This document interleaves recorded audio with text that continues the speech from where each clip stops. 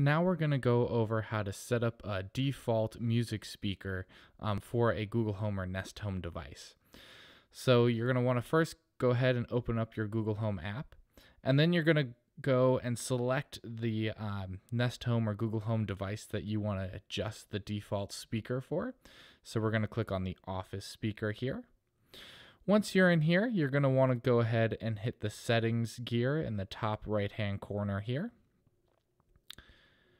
And once you're in here, you'll see a whole list of settings, and you're going to want to scroll all the way down until you see this option that says default music speaker. And you can see the default right now is the Office speaker, which is this Nest Mini itself. We're going to go ahead and tap on that.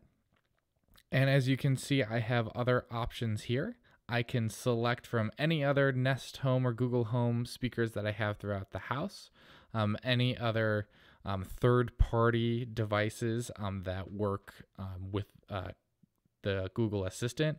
So like the soundbar one here is a Sonos soundbar, so I can select that as the default if I want to. You can also select groups. You can see these ones that have multiple speakers here. If you have speaker groups set up in the Google Home app, you can go ahead and set a whole group as a default if you so choose. But I'm going to go ahead and select the soundbar. And once I've done that, I'm all good to go. Now, basically, anytime I tell the Office speaker to play music, it's going to default and play that music out of the soundbar without me having to specify and tell it to play on the soundbar. It's just going to do it automatically because that's the default music speaker.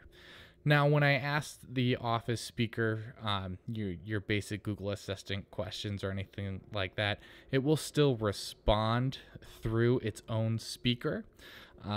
What we're doing here is just setting a default for music specifically. So if you tell it to play any kind of song or anything, it's going to go and play out of the soundbar.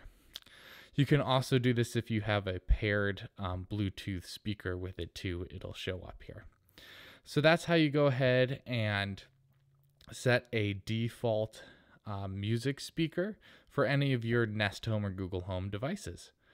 Hopefully that helps.